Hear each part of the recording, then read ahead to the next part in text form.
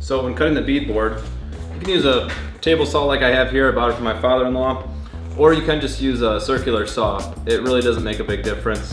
This is just going to ensure that I have a straighter line. But even if your line isn't completely straight, again, you're going to be covering up with trim. So don't be too afraid of it. If you screw it up, you know, these are cheap, so not a big deal. So what we're doing is putting this beadboard on. If you're using a nail gun, just be mindful that you only want to nail it along the edges that you're going to cover and trim. So I'm going to put some corner trim here and some round trim along the bottom and top edges. And if you're using a nail gun, just realize also you can turn it upside down to get along the bottom edge. If you're not using a nail gun, one thing you can do also is just put adhesive on the back, like liquid nails, and then put it on there. But if you ever want to take it off though, it's also going to remove whatever it's attached to and can cause a bigger mess.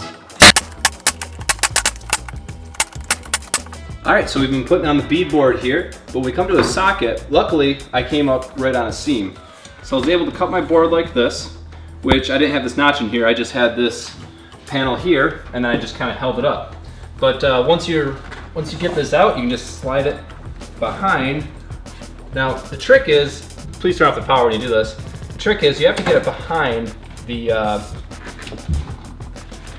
outlet right here. You got to keep those feet on the outside because you want it to be firm. You got to pull this out because otherwise when you put your cover on, the socket would be too deep. So you want it to look like that when it's done. So once you have it in place, you can then tighten it down. Oh, but first we need to glue it.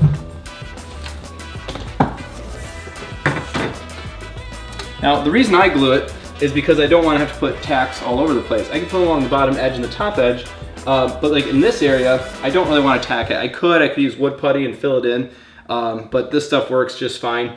And if I ever pull this off, I'm going to want to pull that off anyways. So you just put about a 1/4 inch bead in here. Really putting a little more on the edges here. Looks like it's pushed in there pretty well, so I can start pushing it down here.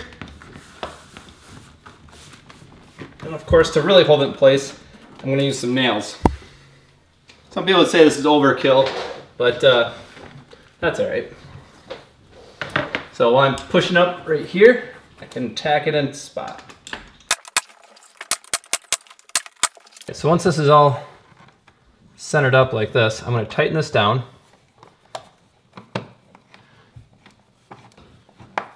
See, these little tabs right here are going to stop it from sinking in too far, but it's still going to hold it tight. That way when you're using your electrical outlet, it doesn't want to move when you plug things in and out. Give a nice tight feel. So just snug, it doesn't have to be super tight. And once I put my plate on, it's going to cover up all my mistakes right there. Here's where it gets tricky. Not only do I have a socket to work around, where a seam won't butt up to it, but I also have this trim to work around here too. So I started writing it all out, but I didn't really like what I was coming up with. So instead I grabbed a piece of paper and I just put it inside there and went around the trim just like that. And that way, if I know I cut it just inside this paper, I should be good. And I can actually feel where the socket is, so I can make some marks on there as well. So originally, I had this trim planned, kind of cover up the seam and all these nail marks right here. But you can kind of see this edge right here, so I don't really like that. So instead I got some of this trim right here.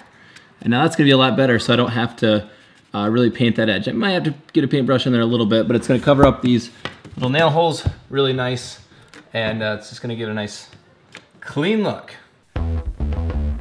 If you enjoyed this video or find it helpful, consider looking in the description. This video is actually part of a larger project where I transformed my kitchen for only $500.